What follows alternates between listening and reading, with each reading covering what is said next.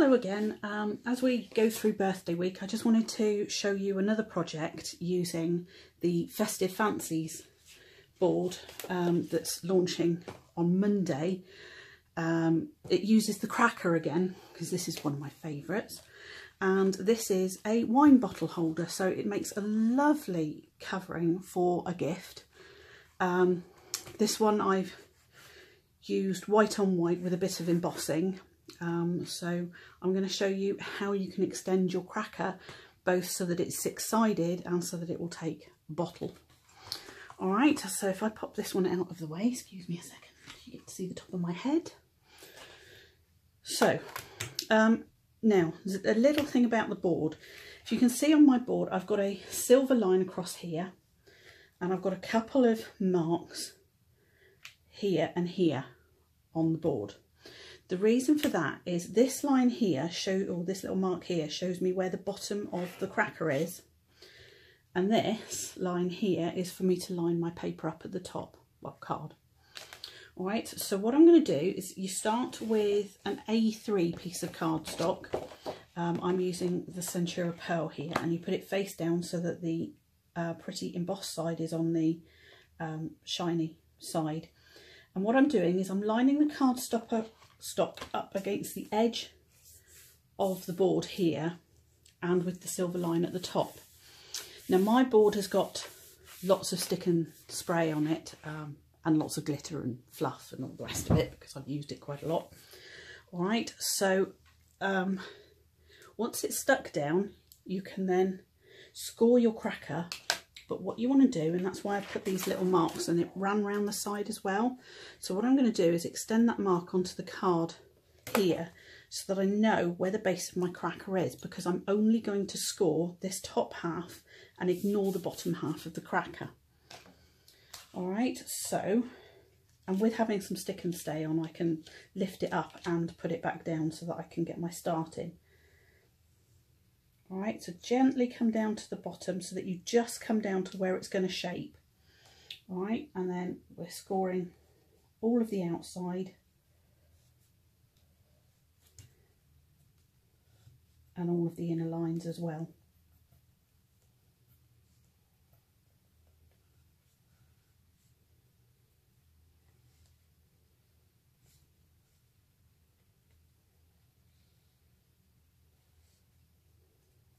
Now, you've got your gluing tab here, and when you bring down the line for the gluing tab, don't bring it back in, just leave it on the outer edge.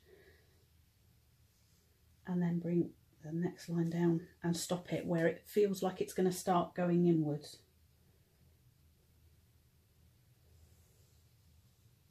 And do that for all of your school lines.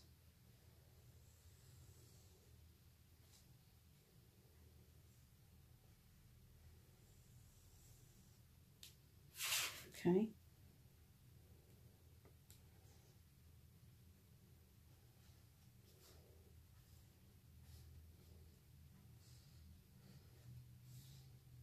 And so for the top half, you're doing that exactly as you would for making the cracker. So put in all of the lines.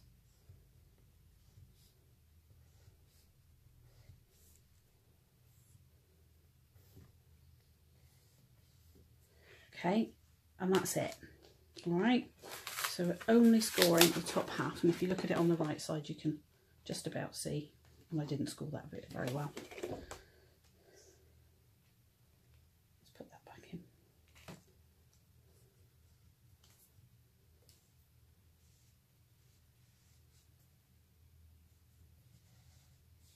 Yeah, bit better, right. Okay, now because the wine bottle is six-sided, we need another two of these. So if I pop that to one side for a moment and bring in another sheet of card, all right, and we're going to put that on this side because we want the gluing tabs as well, which is why that mark that I had on this side is also on this side. So we want to line it up with the edge again, line it up at the top. And I just put that in using a Sharpie pen. You could probably use a Spectrum Noir pen as well because they're permanent alcohol.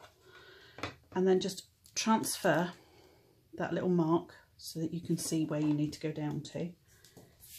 All right, and then we're going to score that one, but we're only scoring the first 2 parts.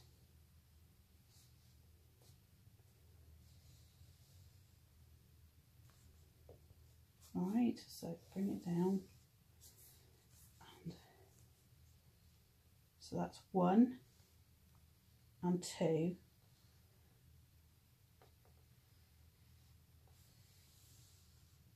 we're just doing those first 2 because that's all we need is an extra 2 pieces. Okay, and then we put in our score lines here.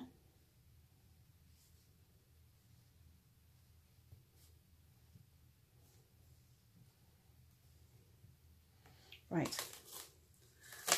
and take that bit off, and you can see again you've got 2 pieces gluing flap. All right, now the next bit uses, and I hope you've got, because it's a fabulous board, is the big score. All right, and I'm going to pop my big score in. I'm really sorry if you can't see all of this because it goes above and beyond where the camera is. Unfortunately, I don't have a cameraman with me to help me out on this. Right, so what I've found is if you put it against the box lid side of your board, one of the lines will be in line and the other line slightly out on here. So what you want to do is find the line that is in line, which is this one here, all right, and take it all the way to the bottom, all right, and every other line is going to be in line. Whoops, she says. And it doesn't work out on this one. But where you can find that they are in line, take it down to the bottom.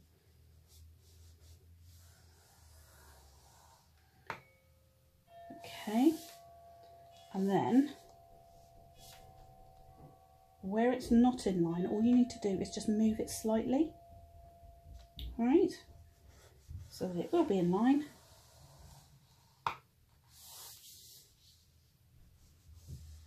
Score all the way down to the bottom.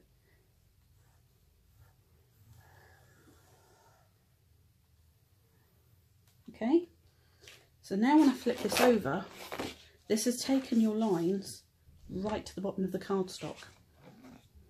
Okay, and then we'll do the same with our other piece. So find where it's in line. It is on that piece this time. Take it all the way to the bottom. That one's in line, that one isn't, so we're just going to move the cardstock just slightly, try and keep it parallel with the edge, and you'll find that just by moving it a couple of mil, the lines that aren't in a groove will suddenly fall into a groove. Alright, so when you turn that over, you've now extended all of these lines all the way down to the bottom. Okay, now what you want to do is, where's my pencil, excuse me, where the bottom line is of your scores, you want to measure 24 centimetres down, okay, and you do this on both your 2 and your 4, so 24 centimetres and then 7.8 centimetres beyond that, and I'll explain why in a minute. But if you just do those 2 marks on there, and you do them on here as well. So we've got 24 from the top, and then 7.8. Okay, right.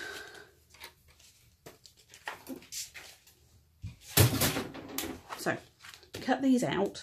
All right, and cut all the way down the score, the gluing tabs, and then fold and burnish all your creases, and you'll end up with this. My Blue Peter moment again. Right, now you'll see that where I put that mark, the 24 centimetre mark and the 7.8 centimetre mark, the 24 centimetre mark is the bottom of your bottle holder. All right, so you want to score that line and fold and burnish like you would the others. And the 7.8 beyond that is your cut line. So that's this bit here forms your gluing flap. All right, so now we've just got a couple more cuts to make on this. And one of them is the gluing flap. So where the 24 centimeters is, we just want to bring that in a little bit where it meets, all right, and cut off this extra section which is in the base, because we don't need that. And do the same on your main.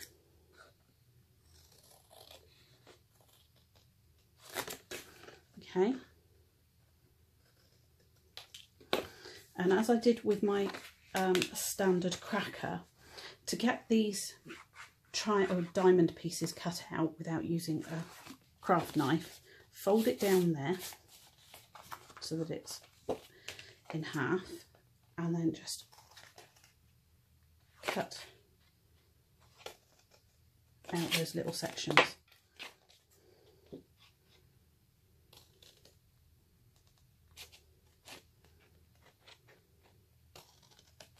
Okay.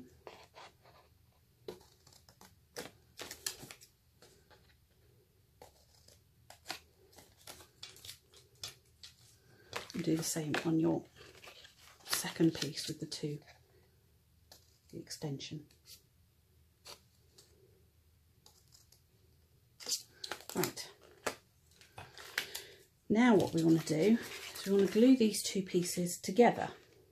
All right, so that you've actually got a 6-section cracker effectively. So I'm just going to use a tape pen for this at the moment.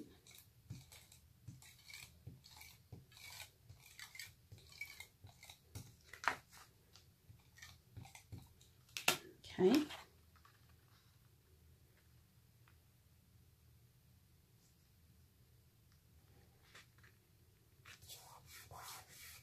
That good rub.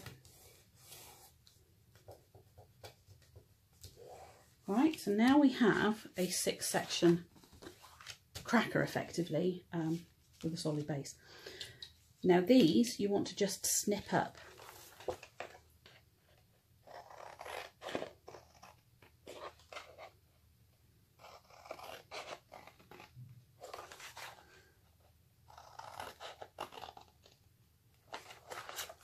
Okay, because these are going to be the gluing flaps which create our base, and it's actually quite a nice solid base. But for the moment what we want to do is, while it's still flat, is we'll decorate the front. Now to do the one that I've done, what I did was I cut some pieces of Centura Pearl to 23.5 centimetres by 4 centimetres. If you do 6 of those, that gives you your 6 panels.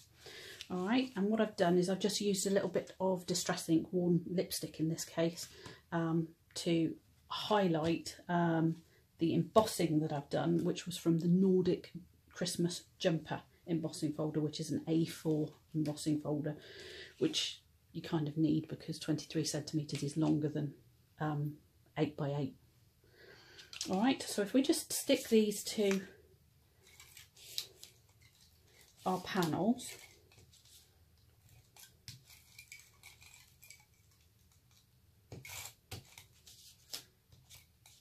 okay.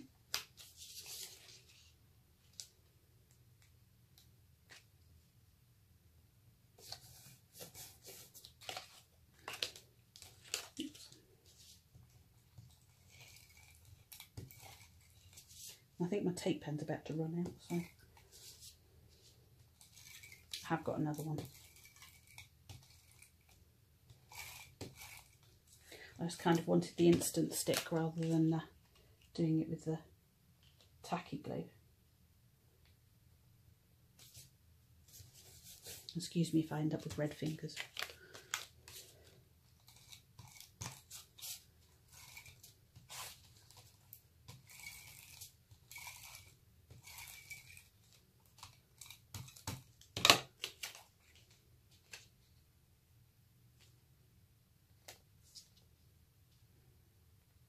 Okay.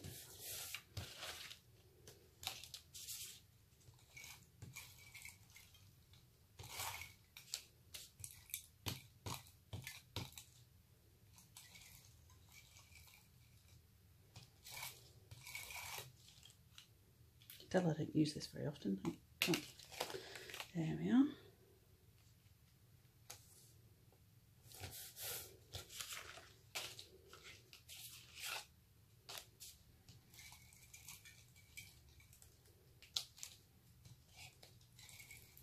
I tried to get all of my pieces of cardstock in the same place in the embossing folder so that the patterns match up quite nicely.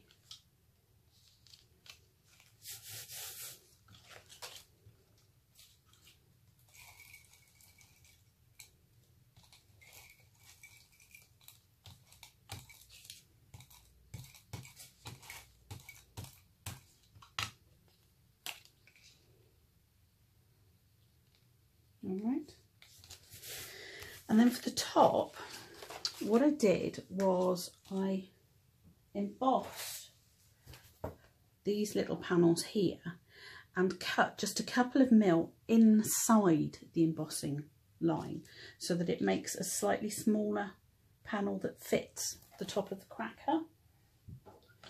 So all I'm going to do is glue these in place as well. And I embossed them. Nope, that one's finished. It's dead. Let's have another one.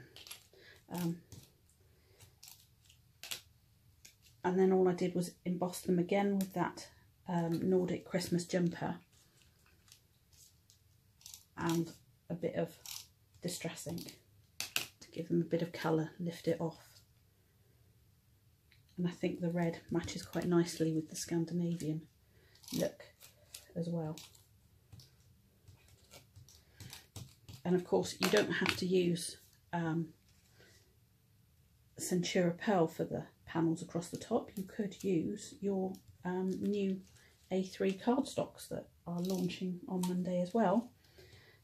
That's if there's any left. I know the Flutterby one has been selling incredibly well, but it is beautiful, so I can understand that.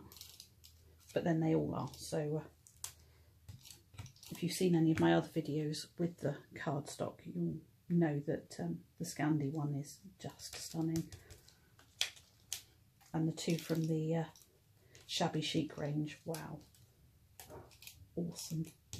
All right, so if we just stick those like that.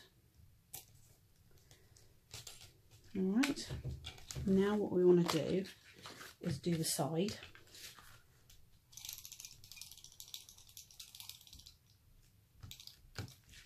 Okay. Good lot of tape pen on there.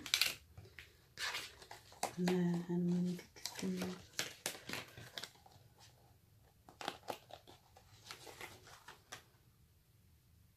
just so that we get the lines matching up. A little bit anal on this, I'm sorry.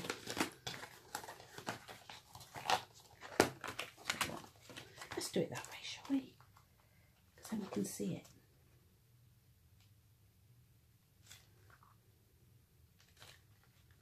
Okay.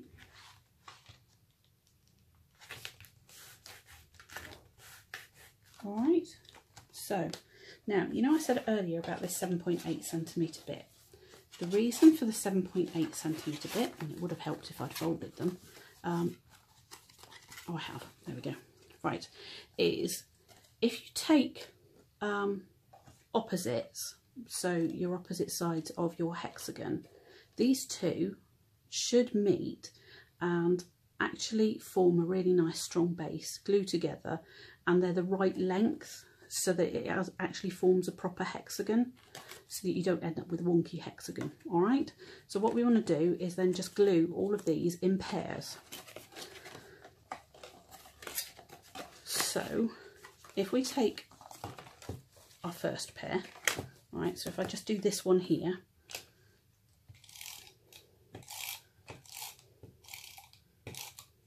okay, and I'm just going to, on the opposite one, put a little bit in the middle. Now the reason for that is so that the next layer sticks to it. So you just do, put that one opposite that one and pop them together. Okay, like that. Ooh, she says. fiddling about. Ish.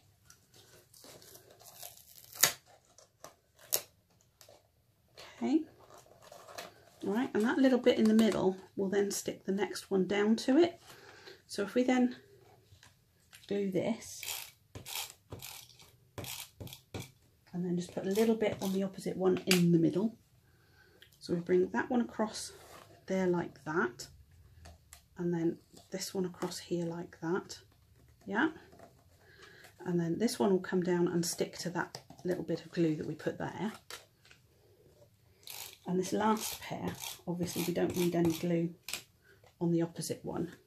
So we just stick that one across there like that, and this one across here like that. And you've got your perfect hexagon. And because it's effectively 6 pieces of card, it's really quite solid. Okay, now I haven't got another bottle to put in, so I've just left it. Now I put a little tag on the ribbon, so you could have a nice little gift tag. That tag was created using this section here, which is the tag on the cracker side of the board, and you can do it as big or as small as you like, which is lovely. Alright, so I've just put the tag on to a piece of ribbon, and then we just get our piece of ribbon and wrap it around our cracker, and this is where you just fiddle about with it and get it as tidy as you like.